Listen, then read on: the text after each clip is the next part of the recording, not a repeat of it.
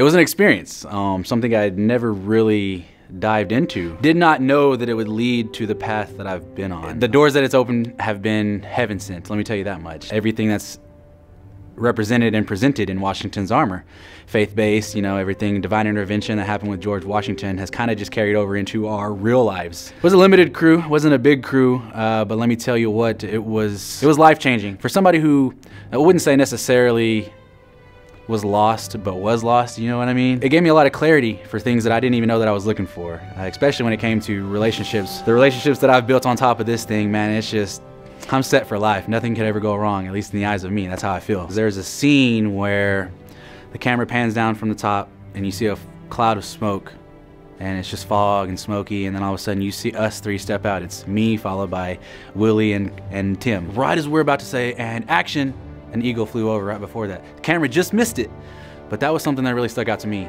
I think it kind of set the attitude of where we were going and what we were doing was right. But being there and seeing it in real life and experience the emotions and the energy that came just from seeing an eagle fly over us as we're about to start, that's something that stuck with me. It's powerful being able to see Native Americans portrayed as real Native Americans. To be able to see my people and to have my people look at me as a representation of them, I can't put it into words. It's undescribable. Growing up in an all-white community, I didn't have a bunch of Native American friends. As a person who wanted to wipe off my skin so I could be white just to fit in, to see that now my skin color is being represented on that big screen, on the TV show.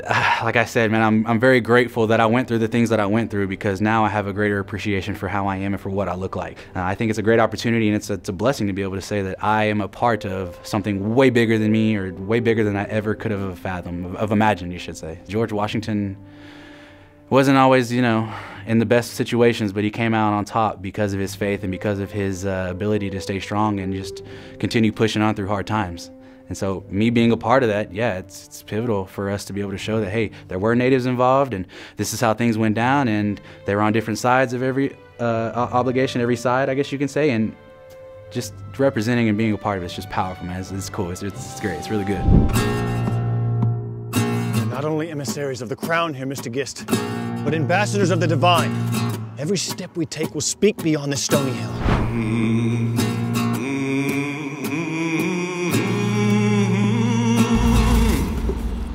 We'll not cross without a vessel. Suppose we return to Logstown, make quarters till the river bids us to cross. Good day, Mr. Gist. Virginia is not prepared for war with France. We shall cross, and without delay.